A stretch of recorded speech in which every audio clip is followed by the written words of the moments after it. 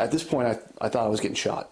I was kind of preparing for a bullet, and my instinct was to put my hand out, like a ball was coming at me. And in hindsight, it sounds so stupid because it's going to do nothing.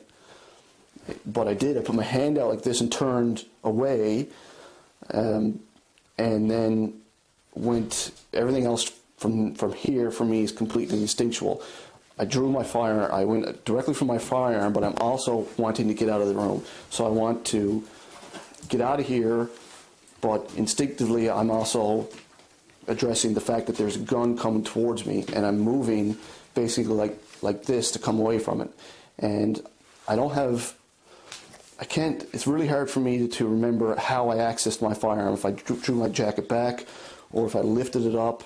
And even unhasping, my holster is just a hasp, and I don't have, great recollection of doing that, because it was just, to me, one solid motion of drawing it. And I drew my firearm, and the gun is coming towards me, and he's bringing it up from his right, like this, and I still got my hand out, and the only thing I could verbalize was no. And I kept saying no, no, no, and I felt like it was a plea for him not to shoot me.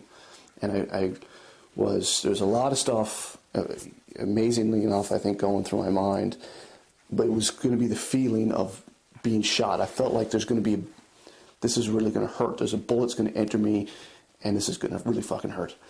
And my hand is out. I drew the firearm. I think my first shot, and it was completely instinctive. There was no thought. You're going to be shot. You better start shooting back. And I think I pretty much fired maybe from here. I don't think I even had time to punch out.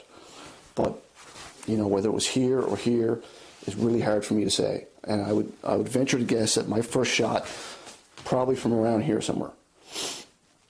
And I don't know what I kept doing with this hand. If this hand eventually made it back to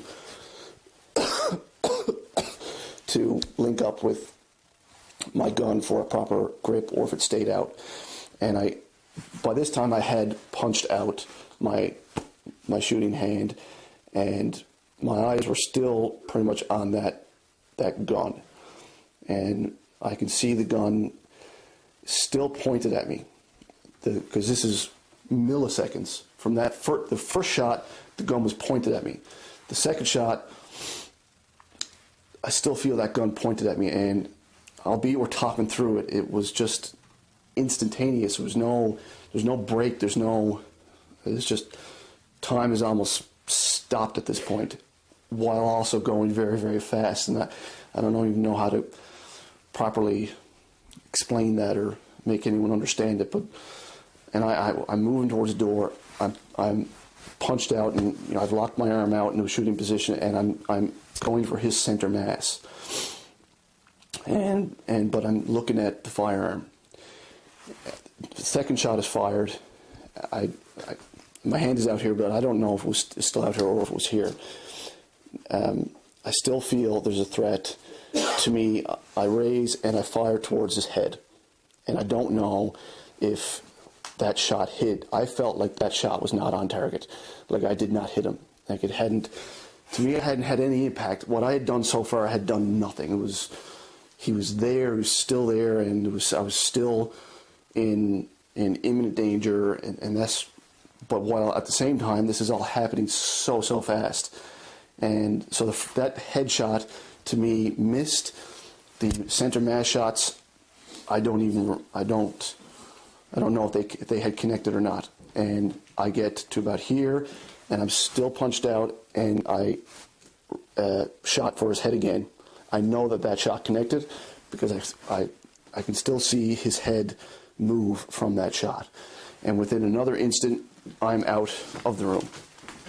And it's that fast. It's under, like, if that whole process from the time me seeing the gun to being out here, if that was any more than 1.5 seconds to 2 seconds, I would be very surprised. So I came in here, I continued in here, and I saw Mr. Dunphy had come back in the chair completely.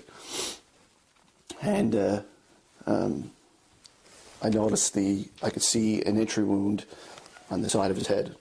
It was on this side of his head, and to me there was no signs of at first look there was no signs of life.